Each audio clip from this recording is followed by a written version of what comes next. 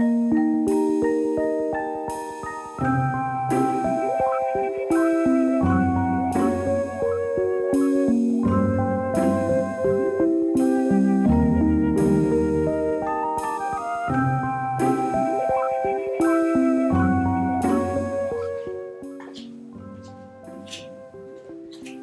outfit today, it's actually quite comfortable, very easy to move around.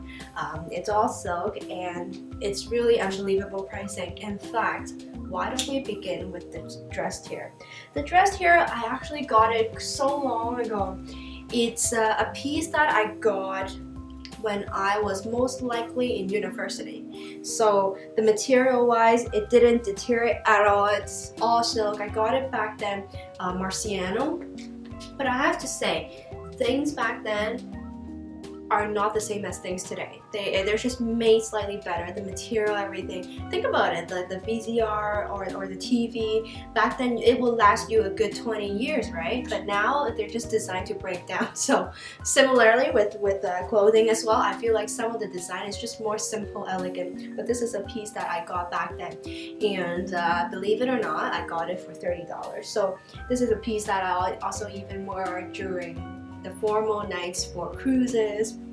It's completely comfortable, I have to say. So this is the piece, and this, I got it at a location. It's a wholesaler for jewelries and stuff, but obviously not real one, but look-alike stuff, right? And this, I believe I got it for $18.